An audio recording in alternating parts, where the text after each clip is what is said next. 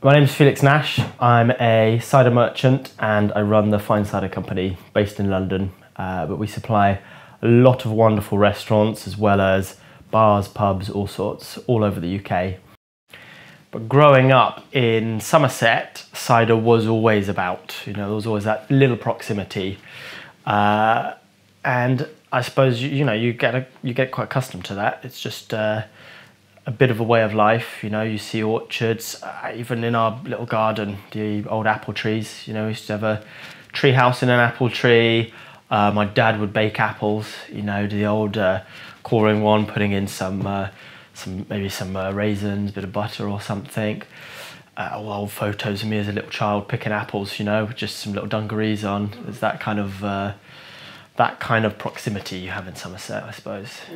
And almost didn't know how much it was there. It's really fascinating working in cider now and seeing behind just the most evident stuff, seeing the real depths to it. But it's fascinating knowing that just in daily life growing up, the apple tree's about the proximity being in a place. There's still always been that connection, even through the swathes of how cider has changed in various ways. There's always been that little bit there. It was really having discovered in Herefordshire, or partly having discovered Herefordshire, as a lot of people won't know that much about Herefordshire.